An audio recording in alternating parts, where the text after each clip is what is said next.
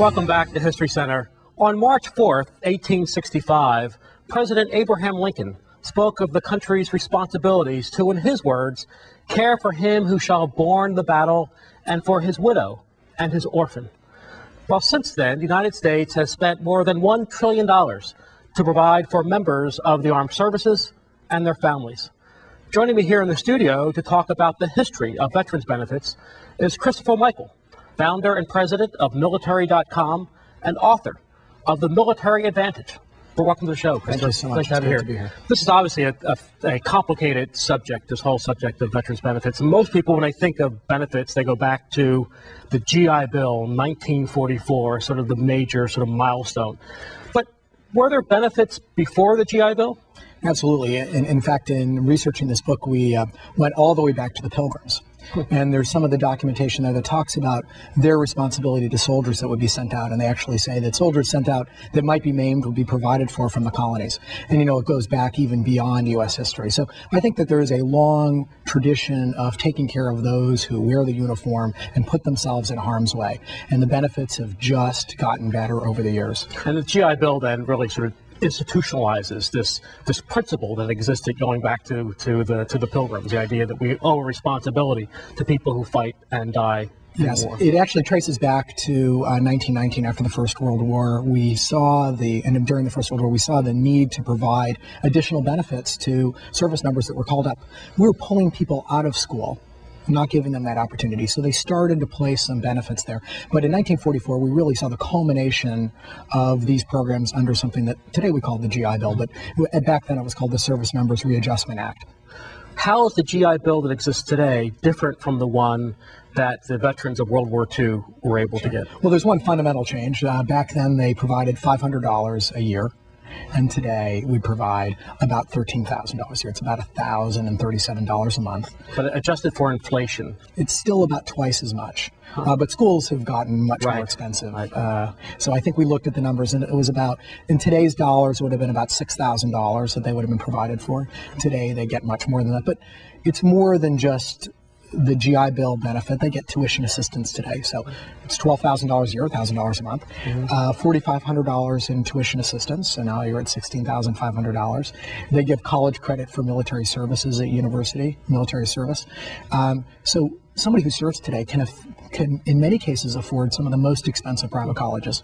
So I've always had the impression, though, that the GI Bill has been whittled away over the years, that there's been a series of legislation that's actually limited the amount of benefits. But you're saying that's not true. No, in fact, they've expanded the use of the GI Bill. So it's changed. I mean, the other thing that happened in 1985 with the Montgomery GI Bill, which is Congressman Sonny Montgomery's sort of change, is that service members have to contribute a little bit of money. So $100 a month, which doesn't sound like very much potentially to you and me, but I remember when I served, that $100 a month I had to pay for the first year was a lot of money. And that goes into the program. So that's a big change. But they've really expanded it. So it's not just for college. It's for training. You can go to flight school. You can get certificate programs. Right? You can keep the benefit for 10 years after leaving the service. Now, the other sort of major sort of component that I think of in terms of veterans benefits are the veterans hospitals. Sure. What type of benefits, if you're a veteran of World War II, for example, do you have access to any veterans hospital?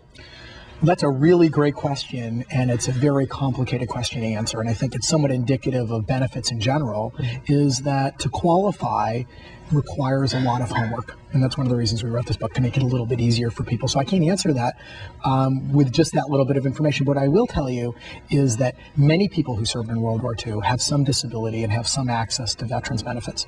Some of it relates to what their income looks like. Some of it relates to their needs. Some of it relates to what they did in the service. But veterans care today is very good. There's 150 hospitals, 700 clinics. It's considered the second largest healthcare system in the world, the largest in the It went through some tough times after the Vietnam War. There's a lot of problems with VA hospitals, but you feel they've straightened most of those problems out. Well, I would say that anytime you have a organization that's that large, you can find lots of examples where things aren't the way they should be, potentially. But I know a lot of the people there, and I think that they're trying very hard. One of the big problems that they faced in the past, and I think that they're still paying for this today, is they didn't have the best people potentially 50 years ago. Today, that's changed. People want, some of the best doctors want to work in a VA hospital. They want to deal with the people coming back from the Iraq War because that's very complicated medicine. Right? So they have great people in the organization. But when they turned some people away or said, show me that there is a correlation between Agent Orange and the problem that I have, and that took a long time for the VA to acknowledge there might be a correlation, that hurt a lot of people. It hurt them physically, it hurt them financially, and people remember. But I think that it's a new VA today, and I think we're much more willing to acknowledge that somebody has a problem and help. It's interesting. Obviously, this whole issue of veterans benefits is incredibly complicated. There's the original GI Bill. It's been amended and changed, things added to it. There are, depending on conditions, you're either eligible or not eligible for health care. How do veterans learn about whether they're eligible for benefits? That's a great question. It's extremely complicated. I mean, we have a very legalistic society today. You can imagine when people read something, they expect. Be careful what you say; you may get sued. Yeah, you might get sued, right? So when the reward for innovation in government is eclipsed by the penalty for failure, you have lawyers writing a lot of the benefits content, and normal people, can't read that. And it's too complicated. And fully 50% of the GI Bill benefits go unused. And a good reason, one of the most important drivers of that is that they don't understand. Is that why you started military.com? That's one of the reasons we started military.com. So 6 years ago, I was in the Naval Reserve, and people were complaining about getting access to the benefits. And we said, boy, there's a better way. There's a way to write this benefits content and package these benefits in one place to make it very easy for people. And today, we have 6 million members, and we're the largest military and veteran membership organization in the United States. And every day, we help hundreds of thousands of people make full use of the benefits they earned. Well, Christopher, thanks for being with us today and telling us about veterans benefits and also helping us understand the process. Well, I really appreciate it. One of the things we do in the military for people that have been supportive of our men and women in uniform is present them a challenge coin. I'd like to present this to you. Well, thank today. You. And the tradition goes back to the Boer Wars and the British, and they presented medals to the British officers. And if the mercenaries that they had hired actually had done the work, the sergeant major would salute the officer and clip the medal and present it to the mercenary. So I'm not calling you a mercenary, but I appreciate everything you're doing and helping get the word out. Well, Christopher, thanks for being with us, and I appreciate the medal. Okay. Stay with us. We'll be back in a minute.